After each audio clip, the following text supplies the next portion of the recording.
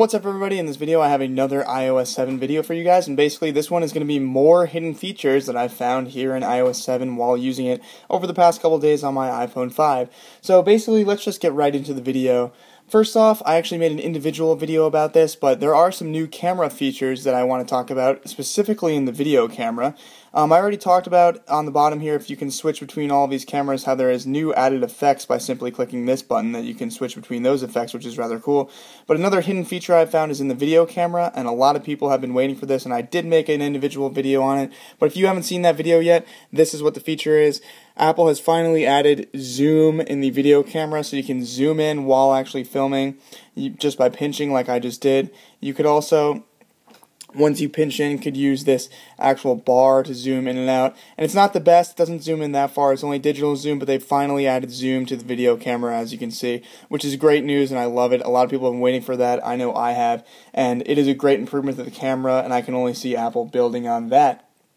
So, another hidden feature to move on to is here in the iTunes Store. If you go ahead and open that on iOS 7, and you scroll to the bottom, I just don't want to show you my username, you click Redeem, and as you can see here, Apple finally allows you to use a camera to actually take a picture of your gift card rather than type it in, and will scan on the code, and you can actually use that to submit your iTunes gift cards rather than actually using the typing in method, which is a lot quicker. So that's really cool. I noticed that a couple days ago, and I think Apple has implemented a good system here, which looks very much easier than actually typing in the code itself.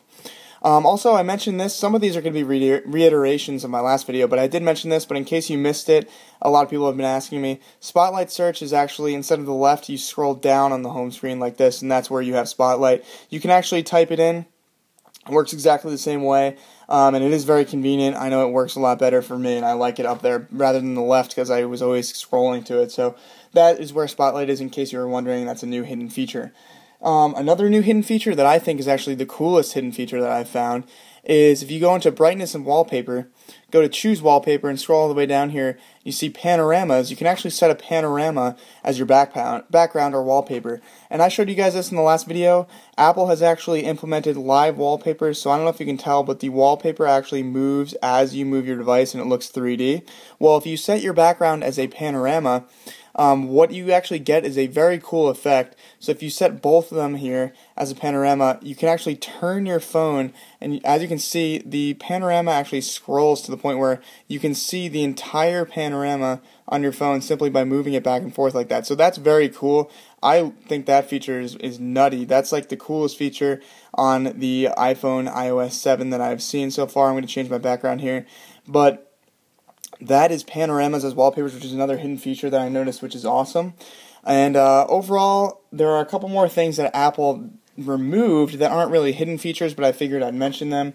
They removed voice memos. Hopefully they add that in the future. They removed the tap to tweet and tap to post in notification center, so hopefully they add that soon. And they did not add NFC as was rumored in the rumors for iOS 7. So hopefully they add those again, but this was a quick iOS 7 review of some more hidden features I found. Hopefully those other features are added, and I will be uploading some individual videos of more hidden features that I've found in the near future. So be sure to subscribe and rate thumbs up for that by clicking the subscribe button and just clicking the like button. Greatly helps me out, and I really appreciate it, guys. I know you like my content, and I like your subscriptions and your views. It really helps me out and supports me, so I appreciate it. And for more content, be sure to subscribe just to my channel, and be sure to follow me on Twitter, my website, my Google Plus page, my Facebook fan page, and my other vlog channel, all in the description, because those are great ways to stay in touch with me, guys.